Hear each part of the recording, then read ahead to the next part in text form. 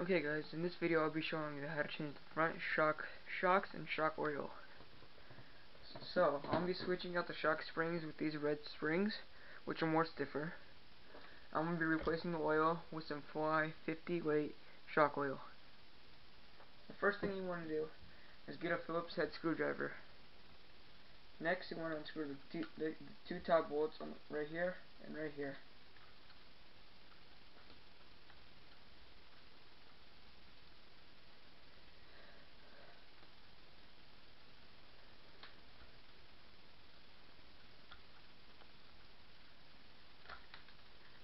Okay, if you unscrew them and a washer flies out, that's perfectly normal. The washer is very small. Just put the washer on top of the bolt, just for now. Next, what you want to do is unscrew the bottom bolt right here and the bottom bolt right here.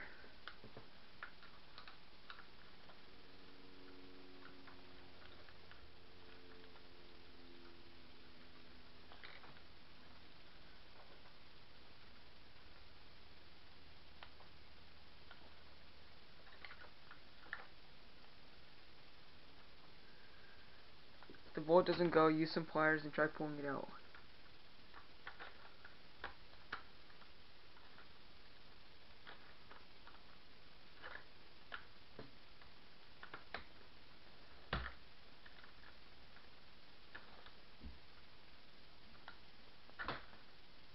Like I use pliers and I pulled out this bolt. And put both of the bolts near each other so you won't lose them. Next, what you want to do is take off your shock. You will have this. What you want to do is get this, hold it by the top, and pull this down.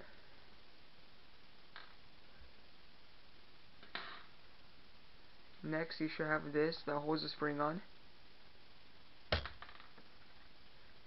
And then I put a spacer, it is not needed. I put this on so the shock could be stiffer. I just noticed that my shock is bent, so I will need to replace the shock. Okay, since you have this right now, what you want to do is get the pliers and get the Phillips screwdriver. So this is how I do it. I put the Phillips screwdriver through here, and get your hand or get the pliers. There should be a hex thread on the bottom, and I just unscrew it like that.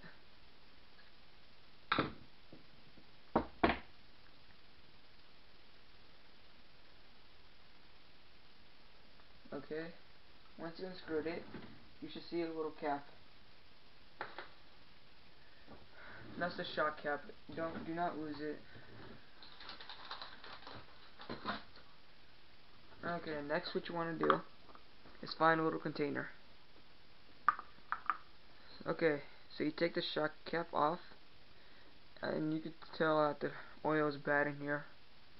It's been used a lot. I'm gonna pour it in here to show you the quality of the oil. If that's black and gray oil, it means it's been used a long time. Hasn't been replaced. So you want to go back and forth with it until you get as much oil as you can out.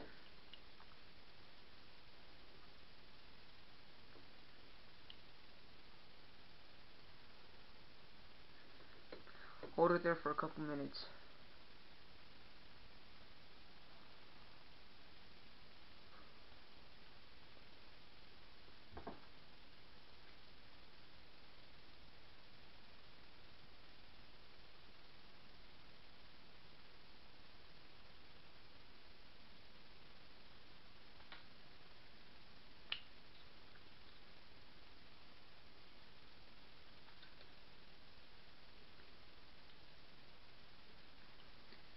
Okay, now what you want to do, I unscrewed the top piece so you can push it.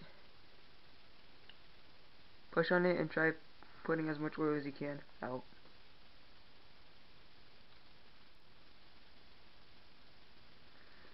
It's okay if you get oil on your hand. Okay, next you want to do is push as much oil as you can out. You don't want old oil in there.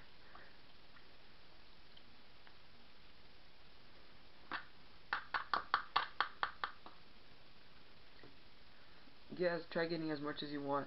If you want, you could get a towel, like so, and try squeezing it in there, and just go like that.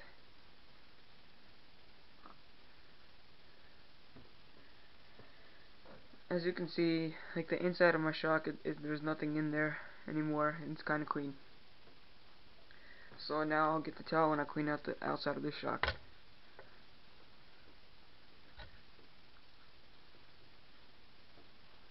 Okay, I cleaned out the shock now. Looks much cleaner.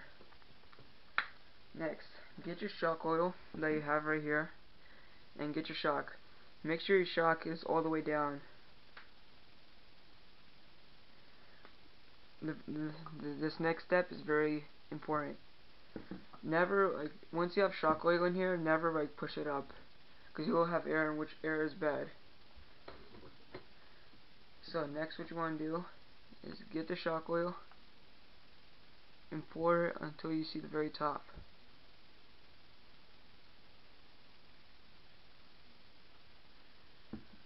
So mine's almost to the top. I'll add a little bit more. It's better to overfill it than to underfill.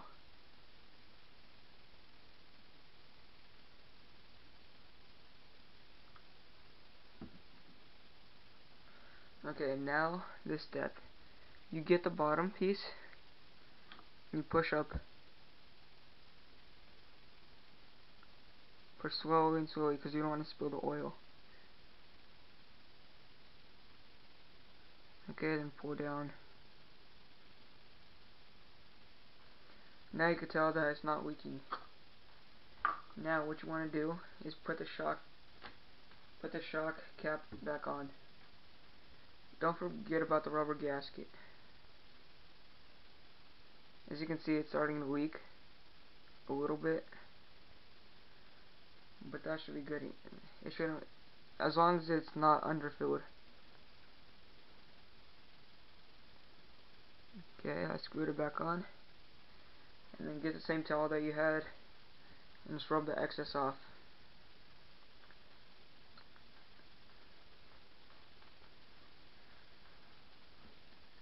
Okay, so now I'm gonna do the same thing that I did, like how I took off the shock cap. I'm gonna tighten it this time. Instead of loosening it, I'm gonna tighten it.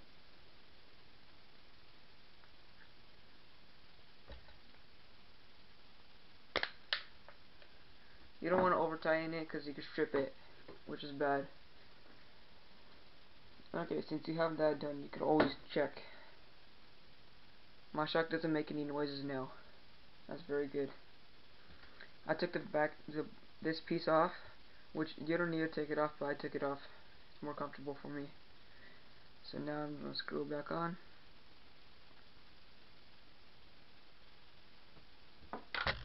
If you took it off too, you could get some pliers and do it like that.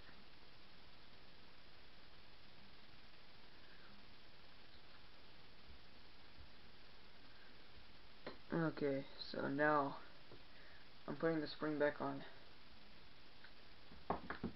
So it goes like this. If you have a spacer, the spacer goes on first. If you do not have a spacer, then you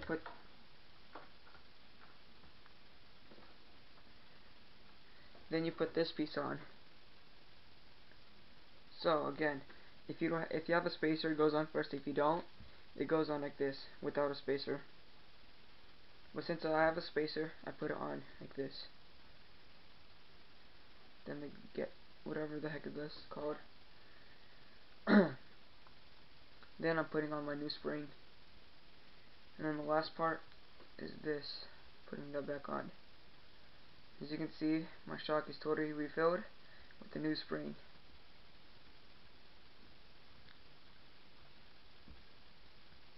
This is way stronger than the stock spring. So now I have to put the shock back on. This bolt is kind of dirty. I'm gonna clean it off with a towel.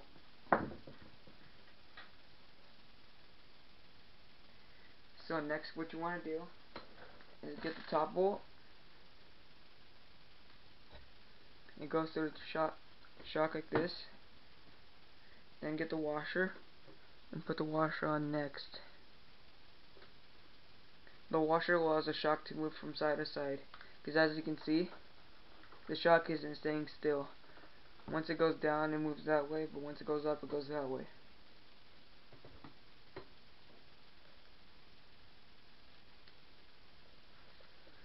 Next, what you want to do is get it and screw it in.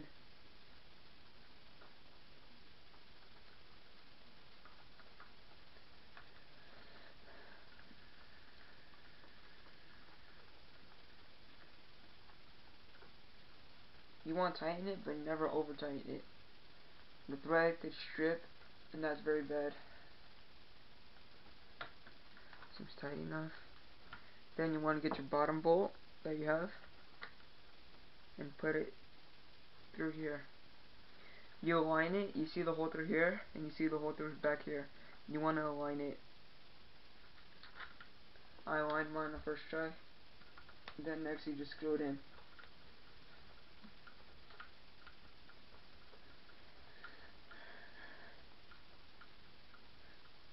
And that's it, guys. Thanks for watching my video. Here's a comparison from my old shock to my new shock. This doesn't make any noise, and it's stiff. You can hear that noise, and it's also soft. It's too soft.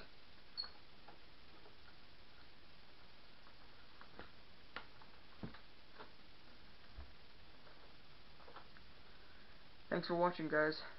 See you next time.